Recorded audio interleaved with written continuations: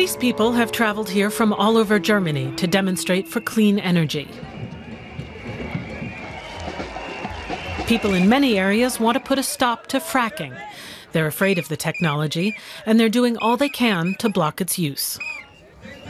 We think it's morally unacceptable to do this just to turn a quick profit, to make permanent changes to things here on Earth and possibly destroy them in the process. If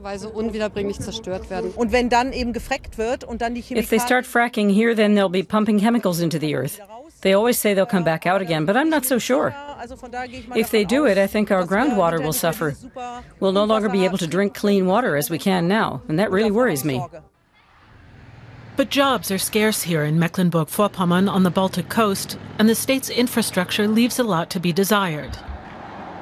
Drilling rigs loom just outside the town of Saal. The operators claim they'll help bring in much-needed income. There's oil some 3 kilometers below the surface here, though it will take years to bring it up on a major scale. The project is currently just in the test phase.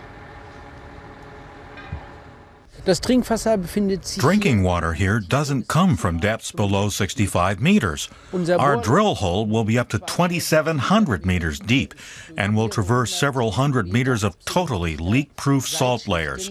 In other words, it will pose no danger to drinking water. Fracking is the use of hydraulic methods to mine for petroleum or natural gas. The process, which employs various chemicals, involves pumping water at extreme pressures beneath the surface, where it fractures deep layers of rock.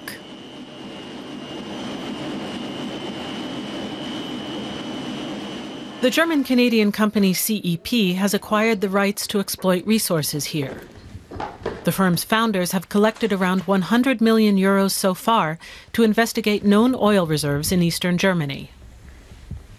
This isn't the Gulf of Mexico. The oil in this region is older. We know that. We also, of course, have access to all of the experience that we've gained in the past in this field, and we're using it. It's not very difficult to assess the risks.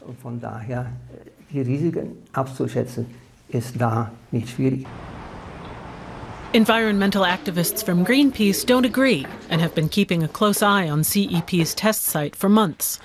The organization's experts say that for many reasons, fracking here is completely irresponsible.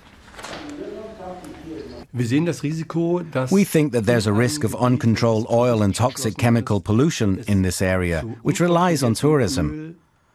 We also believe there's a risk that fracking could provoke tremors or earthquakes. And finally, we think there's a risk that the substances acquired using this process will not be handled professionally or appropriately.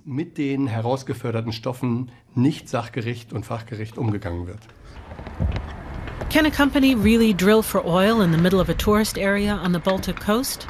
The state government is hoping for tax income generated by oil. CEP is convinced that fracking has a future in Mecklenburg-Vorpommern. It estimates the state harbors around 18 billion euros in oil reserves. This is the best oil in the world. It's the same quality as Brent crude. Back during the days of the former East Germany, oil from this area was exported to Russia, where they used it in the space industry. It's a top-quality product. There's nothing better. Even if it is the best oil in the world, the dangers that getting it out pose are completely disproportionate to what stands to be gained. We need to take a different tack, to think about how we could be saving energy rather than just using more of it. Just saying, great, here's lots more oil, let's burn it, people. The method is highly controversial at the political level, and as it stands, fracking is still not permitted in Germany. And if these activists have their way, it never will be.